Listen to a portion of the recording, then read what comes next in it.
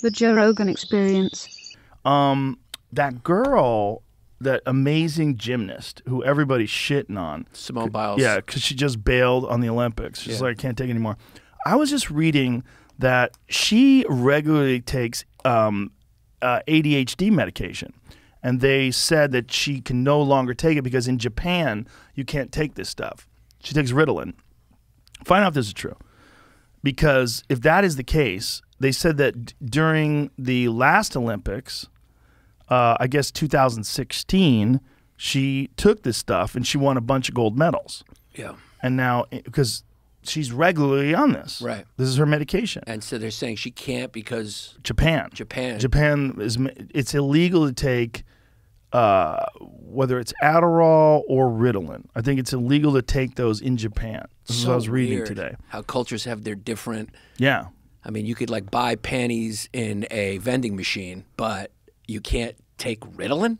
Well, I think they're very sensitive to amphetamines because amphetamines and methamphetamines were the reason why the kamikazes were willing to fucking fly their planes right into boats. Like, fucking gritting their teeth the whole way. Yeah. Boom. That's why Lexus probably does so well, because if like you mess up at the factory, you have to like walk off a plank because of honor. They're into honor. Really? Well, I don't know if that's true, but it is. They don't fuck. I've had three Lexuses in my life. They never break. They're so good. They're so good. They're the best cars. So this is from the last Olympics. Okay, Simone Biles addresses leaked medical records and ADHD misconceptions.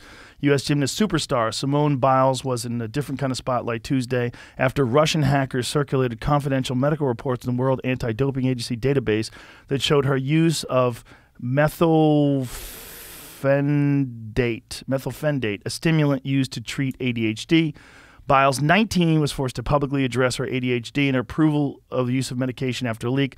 I have ADHD and I've taken medicine for it since I was a kid. Please know I believe in a clean sport. I've always followed the rules, so will continue to do so as far as play is critical to as fair play is critical to sport and is very important to me. So she's been on this medication for a long time, but see if you can find that an article that says she was not allowed to take this ADHD medication in Japan.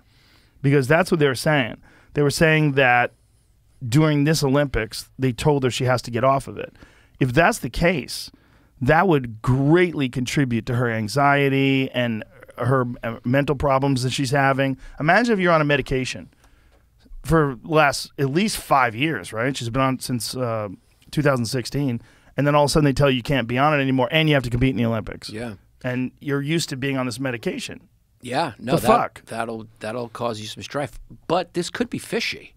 Like they're saying they treat it for ADHD, but what if this is like a drug that makes them like super focused? Well, it does make you super focused. Super focused. I'm sure it does. So I mean, that's why they say pitchers can't take it. Right. Like pitchers want to take Adderall. Right. Yeah. And the pitchers used to take greenies, which were basically like some sort of amphetamines. Yeah. So this could be a similar kind of scandal where the Russian hackers, freaking Russians, the Russians and the Chinese are just like, they're beating us on the online, dude. They're like Iago and Othello, and they're just kind of manipulating us and hacking our shit. But I think about it, it's like Yannis and what's his name from Slovenia is like the best. Everything is like the rest of the world is beating us. And everything. Like, look now, like our gymnasts are retiring because they're sad. I don't see. This is what everybody's saying about that girl. I think a thing about that girl is her ADHD medication. The deepest I could find was people discussing that. So then I outside looked up Ritalin in Japan. Turns up that currently the only drug used to treat ADHD that is legal in Japan is called Concerta. While Ritalin is available in Japan to treat sleep disorders, it's not prescribed for ADHD. Imagine giving you speed for sleep disorders. Yeah. What? But it's not illegal though, right? Ritalin. It says then going in. It says you maybe could get it. It's very hard to get, and then she could be not on it because it was hard for her to get a TUE because Japan rules trump Olympic rules or something. I think that's what's going on. If you go to, I believe it was Chris Bell's Instagram page. Oh, I saw him tweet it, but I think you go to Big Strong Fast. He on Instagram. I think Chris Bell covered it and he's discussing what exactly is happening with that girl. So that's something that people needed to take it. So many people are shitting on her online and calling her a coward. It's disgusting. Like, you have no idea what's going on in her head. Are you she's supposed to play when she's suicidal? Is she supposed to play when she's freaking out? Is she supposed to do gymnastics when she's literally losing her mind? Like, when people get off prescription drugs, like Jordan Peterson was fucked up for a whole year when he was trying to get off benzodiazepine. I mean, I don't know what it's like to get off Ritalin, but I would imagine it's not fun. Right. Yeah, it's withdrawal. Yeah. And who knows? The stuff that girl has done, I mean, she's the GOAT by a lot. I mean, she does stuff that's like superhuman. Here it goes. Simone Biles ADHD meds among common drugs banned from Olympics. So Simone Biles has revealed that she has ADHD and takes Ritalin for it. Correction, it was first told Adderall in the articles, looked it up. It's Ritalin. Very similar. He says, sorry. She received a therapeutic use exemption for it in 2016 and took home 4 gold medals in Rio. Fast forward to Tokyo 2020, and Ritalin and Adderall is 100% illegal in Japan under all circumstances, including therapeutic use. It is unfortunate because I'm sure we'd love to see her compete, but it makes sense that she couldn't focus. That does make sense. See, now, why are we not hearing this? Why am I getting this only from Chris Bell, who, by the way, made an incredible documentary, Bigger, Stronger, Faster, which is a documentary on steroids, and then another documentary, Prescription Thugs, which is about prescription medication. Great. He does great shit. So I guess at this point, it's either that's true or what Jamie pulled up before is true. Like, we're not sure, because Jamie's saying the article he wrote is that it's not illegal. I bet it might be illegal for competition. Right. It might be illegal as a therapeutic use exemption. You might not be able to get one of those. Right. Whatever Chris is saying.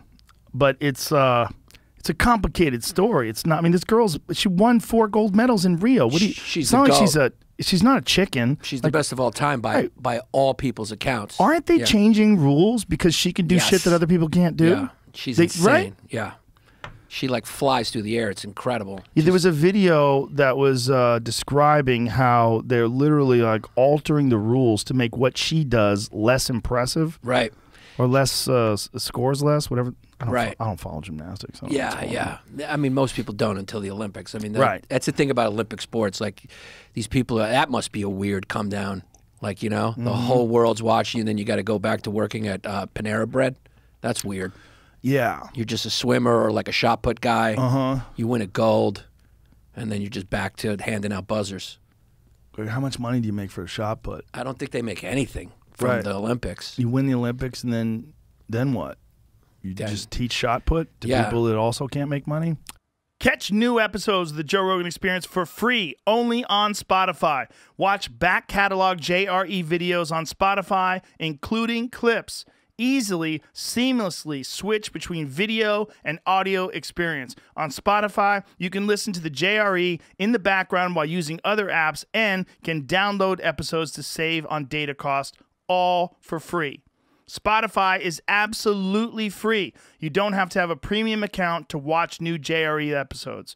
You just need to search for the JRE on your Spotify app.